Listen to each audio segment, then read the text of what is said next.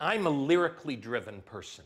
I am not a musically driven person. That's why I love Sondheim. That's why I love Shakespeare. That's why I love Irving Berlin and Rodgers and Hammerstein and Tom Waits and Paul Simon and Randy Newman. They're storytellers.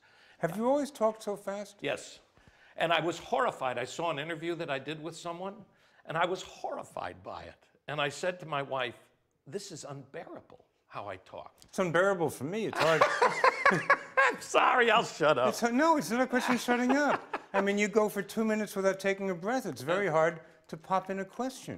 I guess the reason is there's various things that have popped up that I really want to say before I check out, if I can leave something behind.